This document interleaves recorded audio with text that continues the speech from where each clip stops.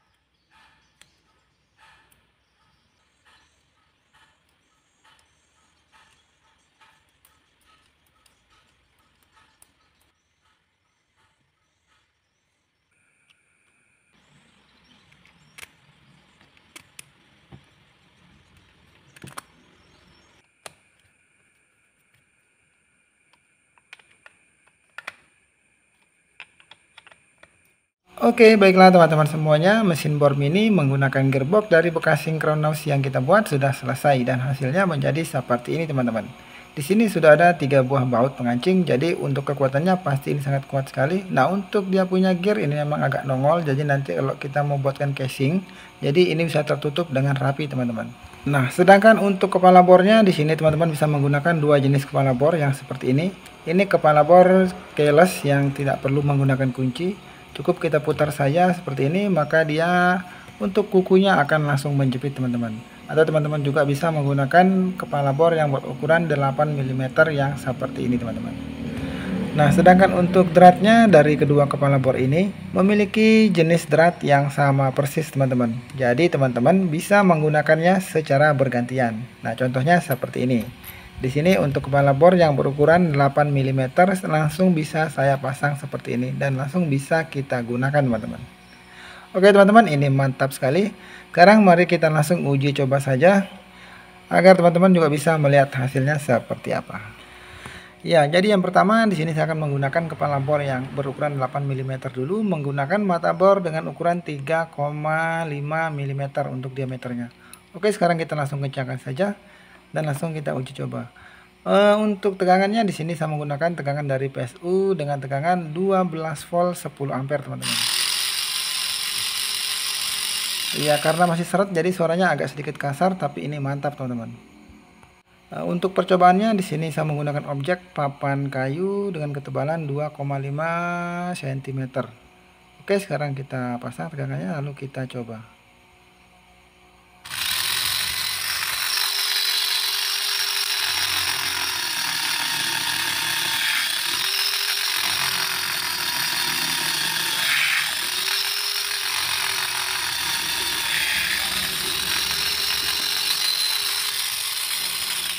Iya, ini sangat mantap sekali ya teman-teman untuk tenaganya. Sekarang kita coba ganti kepalanya menggunakan kepala bor yang keyless ini teman-teman.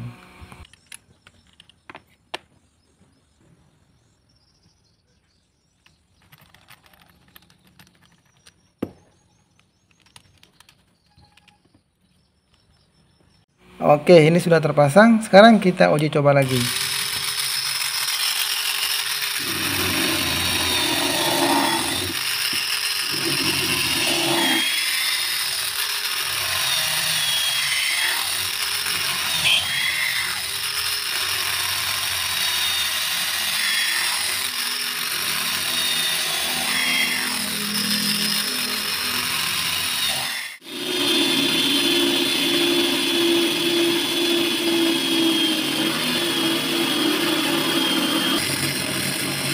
Oke, baiklah teman-teman semuanya, itulah tadi hasil percobaan kita melubangi sebuah papan kayu dan juga plat aluminium menggunakan mesin bor mini yang kita buat sendiri dari barang bekas yang seperti ini teman-teman.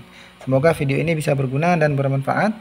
Jangan lupa tekan tombol like dan subscribe. Terima kasih. I don't ever slow up, no I don't take sh*t. I got no love for the fakeness. If